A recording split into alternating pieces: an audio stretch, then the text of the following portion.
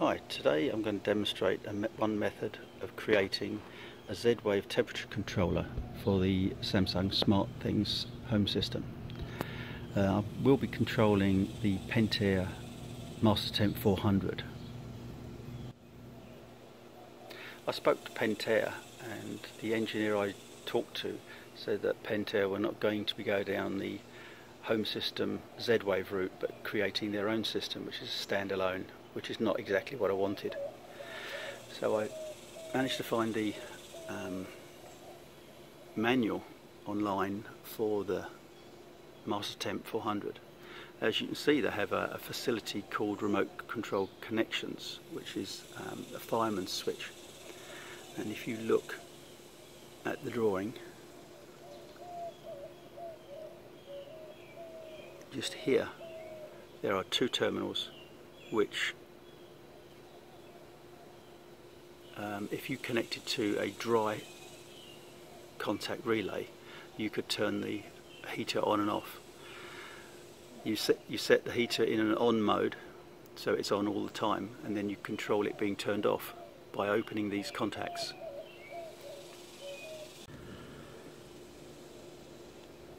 The contacts are a pair of jumpers, them just here, these two yellow wires. So you unplug those and just plug into those with a pair of wires going to your dry contact relay. It's very important that it is a dry contact relay and not a powered relay, as you only need to open and break that, or open and close those wires.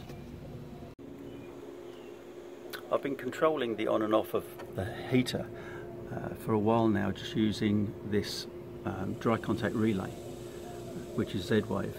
Unfortunately, the only function you can do this, you can't monitor the temperature. You can just turn the heater on or off, which has been fine up to now, but I wanted to be able to monitor the temperature at the same time and determine whether it needed to be on or off. It's very important that when connecting to the fireman switch on your Pentair heater, that you use an isolation relay to ensure that there are no voltage ends up on those contacts going to your fireman switch. It's very easily to do. You get a basic 24 volt AC relay with isolated contacts, and you just strap that across the isolated relay that I'm using to turn the heater on and off via Z-Wave at the moment. The method I've chosen for controlling the temperature of the pool is with the Trane AC controller. The reason I've picked this controller is because it has the ability to input an exterior temperature sensor. So as you can see on here, if you use the RS1 terminals, the temperature sensor overrules the internal sensor of the controller, and you can run the control purely from a external temperature sensor. With that, I've picked a simple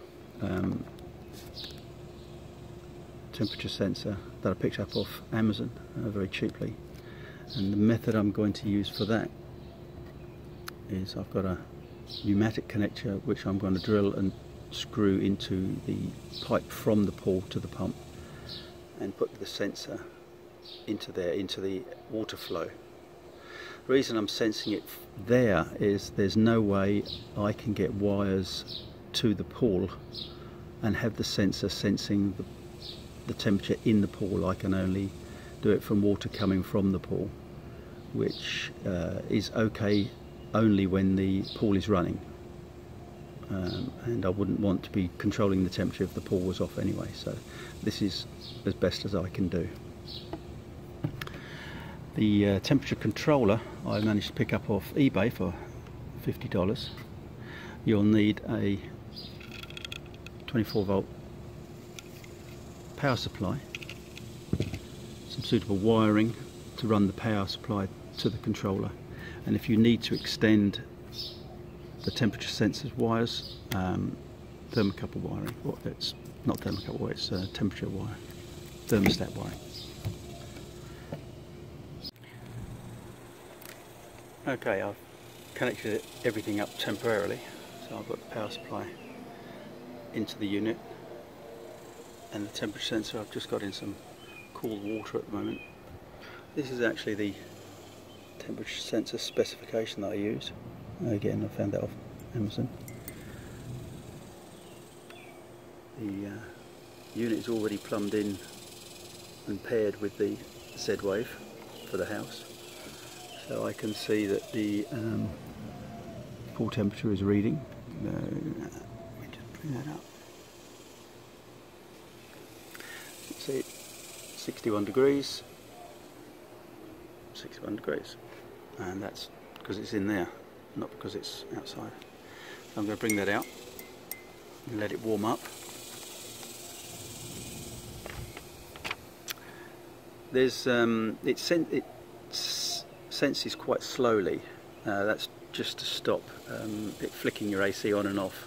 It only samples every few seconds, so that temperature will take a little while to stabilise, and that's a good thing, because you don't want the pump to be continuously flicking on and off just through random fluctuations in temperature. You can see it's already starting to climb, but it'll only jump every 5 or 6 seconds or so, and already that's starting to jump as well. I had hoped to create an animation that would control the pool from the temperature sensor directly through animations.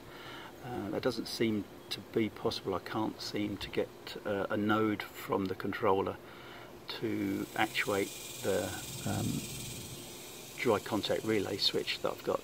This is not a problem. All I need to do is run a pair of wires from the AC controller to the fireman switch contacts, and just override the contacts that are on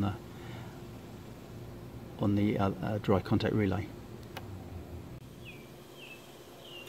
By placing the wires from the AC controller in parallel across the dry contact relay, that gives me the ability to turn the pool on and off should the dry contact relay be off, but it does give me the ability to manually override the AC controller with the dry contact relay and just turn the heater on as and when I want.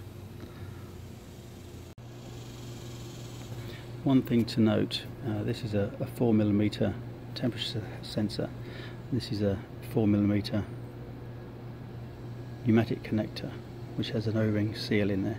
What I had to do though is drill this back end down to the O-ring to ensure that the sensor can go all the way through rather than come up against a stop. Just got to be careful with that, because the drill can grab and then go in and damage the O-ring in there, but I managed to do it quite satisfactorily.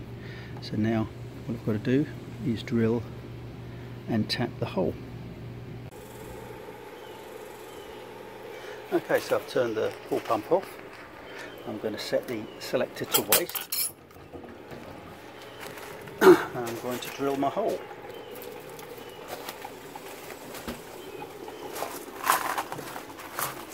I'm going to pick a suitable spot where it's not going to get hit or damaged. So I'm just going to drill in here and get a bit of water out no doubt.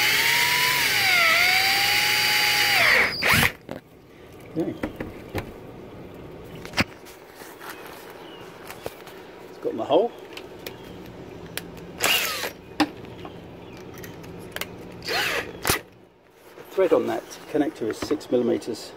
What I'm going to do is just going to thread the hole in here nice and slowly.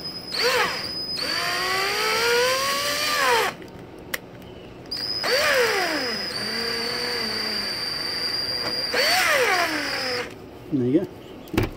Get all that bit of swarf out of there. And screw in my connector.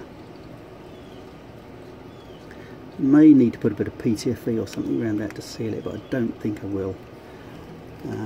Try not to do it in too hard, and then carefully push in my sensor to the collar like that. That's it, done. Now what I'm going to do now, I'm just going to run the pool to waste briefly, just to make sure that if there was any swarf entered into the pipe there, it's not going to go into the filter or the heater. So just